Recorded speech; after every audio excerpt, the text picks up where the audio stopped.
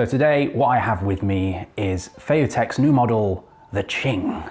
It comes with a set of mini legs that you can fit on there, a little tripod that screws under the bottom. It's kind of it's a strange design for a gimbal, because what we're used to seeing is 3-axis gimbal stabilization, where you've got obviously the pan, the tilt, and then you've got the roll to kind of counterbalance when you're kind of going side to side.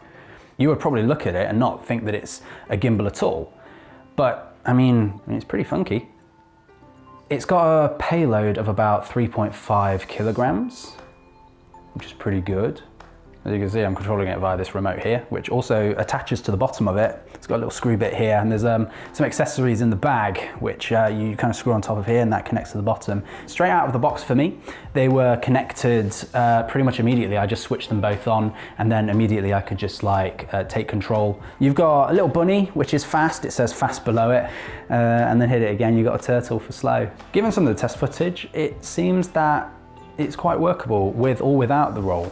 I think in more extreme circumstances, maybe you would need that 3rd axis. I mean, what is really great about it is that you have this remote that you can pan with. It basically becomes a remote control tripod.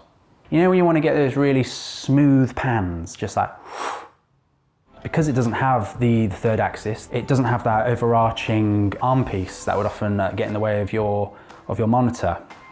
It's a minor thing. It's not really a problem. A lot of people have found workarounds with just like having flip out screens on certain cameras, like with the GH5, for instance. External monitors, obviously very handy to have. I would much rather be using external monitors just to have a bigger scope for what I'm seeing. But you know, that doesn't necessarily prohibit you. You've got some screw holes on the sides here so you can mount things in. Of course, it all becomes weight bearing because it's all part of this axis piece here.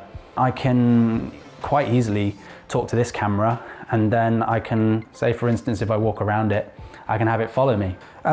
These charge via the USB ports on the side. You just plug them into your computer, or you get like a mains adapter USB and just plug it into the wall. It's got features such as you can set it to do a time lapse. So on the control, you swipe through the menus and it gives you various other options. If we're like swiping over to the right, it will take us to a window that has options like time-lapse, rotate, wide angle. If I just set it to go, it says stop every 1 second.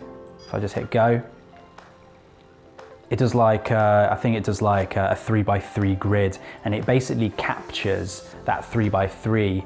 And then what it allows you to do, you sync your camera to this so it takes the pictures for you as well. And then once it's kind of done that process, you take it away into post-production, and then you sync all those clips together to get a panoramic shot that you might not have been able to get otherwise. Are you done? I think I might need a heavier tripod. It's very, I've been doing this review for quite a while, surprisingly, and I've left this on like all day. Like I went out to lunch and everything and left the battery on, and it's been doing really well. As you can see, we're only like a bar down. If those 2 bars last as long as that first bar did, then I'd say it's gonna last you a whole working day. My first impressions is that it's fun. When you actually get it balanced and you like all the, you need a heavier tripod, but once you got it balanced, it's like no problems. I think it just takes a bit of calibrating. If you've got any questions regarding the Qing by FeiyuTech, then please leave it in the comment section below. I'll do my best to get back to you as soon as I can. Of course, leave a like, and we've got more products like this on the way that we're going to be doing more reviews on in the near future. So hit that subscribe button. Thank you for watching.